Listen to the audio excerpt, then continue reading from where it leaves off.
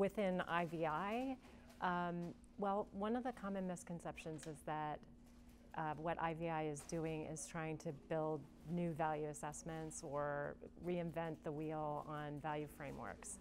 And IVI is an organization that's been around since 2016, and we're a research-based organization.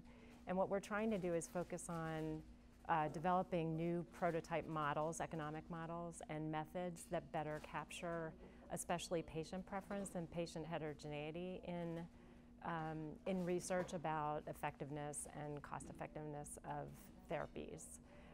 So from our standpoint, value assessment looks like a process that's multi-stakeholder, that involves the inputs from a variety of perspectives. Most importantly, from the patient perspective, we think that there's a real need to build the scientific base and the methods for how do we incorporate patient factors of value at the front end of economic modeling. And it's kind of a new field or new horizon for value assessment, but we think that by improving the methods and improving the science, that we can ensure that value assessment is more credible and more relevant. I think that's the most important aspect, more relevant to real decisions that affect real patients. And most patients don't look like a randomized control trial. We know this, it's acknowledged as one of the biggest weaknesses in the clinical data that we have.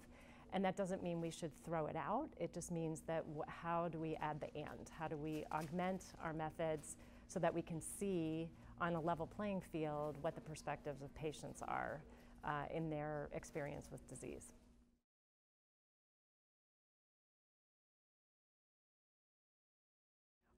For IVI, I mean, I think one of our most important mission aspects of our mission is to engage patients at the front end. And so that takes shape in a number of ways. We want to involve patients and patient organizations in our process. We invite them to be members of our nonprofit organization. We want them to engage with us on different research projects. So that might look like participating in focus groups or helping us formulate the questions that we're posing to focus groups to really understand patient experience, and most importantly, to define the factors that patients use within a different specific disease state. How do patients and their family members and their clinicians, how do they approach deciding their course of therapy? What factors do they take into consideration? Is it whether they're able to keep their job, how it impacts their family members, whether it has impact on fatigue, for example, how they receive treatment? Is it something that they're able to do if they travel a lot, for example? So those are all important factors that currently don't have a plug-in, if you will, into current cost effectiveness analysis models. And we want to spend time with patients at the front end, kind of getting a sense for what are those important aspects, and then translate that into how do we create models that can accommodate that data? How do we create models that can show when you look at subgroup analysis based on gender or based on severity of disease or based on age, are there differences in response that are important for us to understand when we come up with this grand definition of what is value?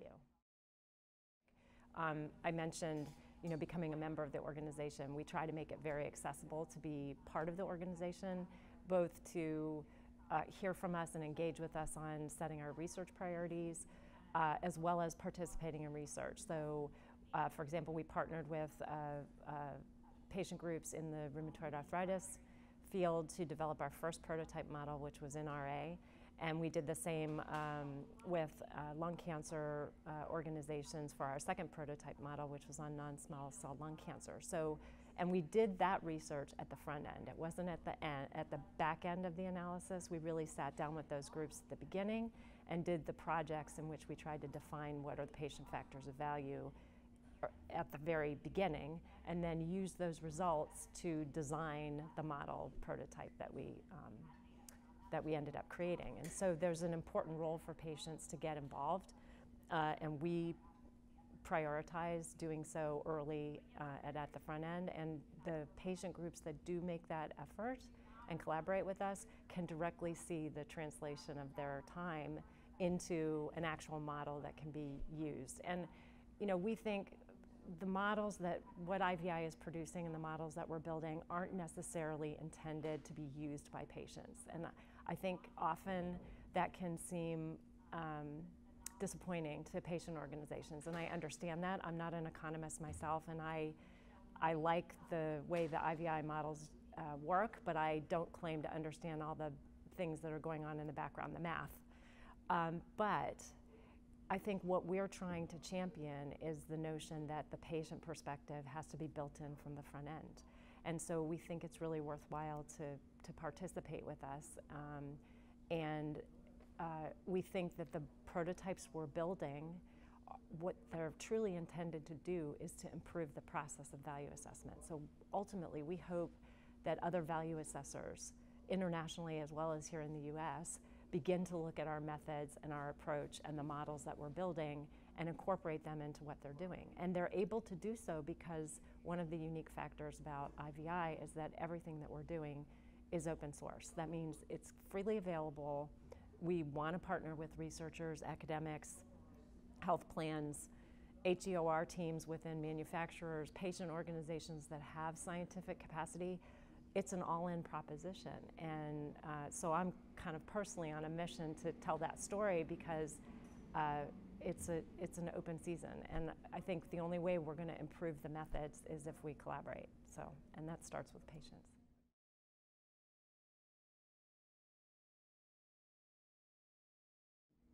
Patients can be members of IVI de facto. That means we have members who serve on our board of directors. We have a scientific advisory panel that we welcome having patient participation in. We're like I said, we're a newer organization. We achieved 501c3 status in mid-2018, so we're still pretty nascent. But that's a great ground floor opportunity for other patient organizations that may have early or be just coming onto the scene to get involved with us and help us kind of build that next generation of value assessment. So there's membership and board service. There's participation in specific research projects. So there's lots of ways to engage, I think, and it really just starts with a conversation and getting to know the organization and what IVI's objectives are, and then working with patient organizations that are really interested in influencing the methods and together designing projects that will have impact. So the best way is to either contact me or to go to our website, which is www.innovationandvalue.org. You can see all the models, the prototypes we've put up. You can see some of the research papers that we've put together. And I think that's a good place to start the conversation. So anyway, it's kind of an open call for if you're interested in learning more about IVI, contact me and we can start a conversation and see where it goes.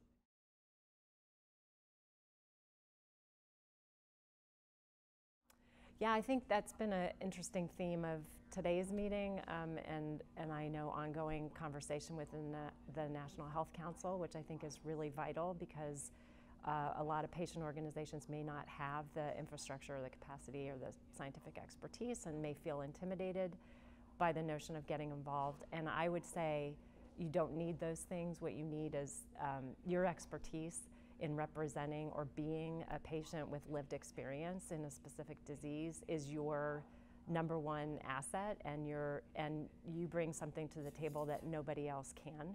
They might have degrees in economics or whatever, but the true expert is the patient in the room. And so I think bringing the confidence that your lived experience and the perspective of patients in your disease community are not only relevant, but important to advocate for and to continue to push for their inclusion in the methods and in the narrative and in the dialogue and in the interpretation of value is fundamentally important.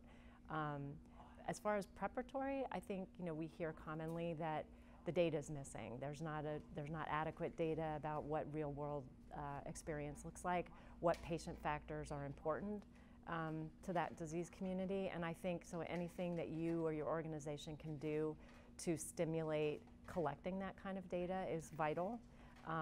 That is often a challenge for patient organizations who don't have the resources to do so, but I would say find your friends, talk with other patient groups that do have those kinds of structures to figure out how to, learn from their lessons.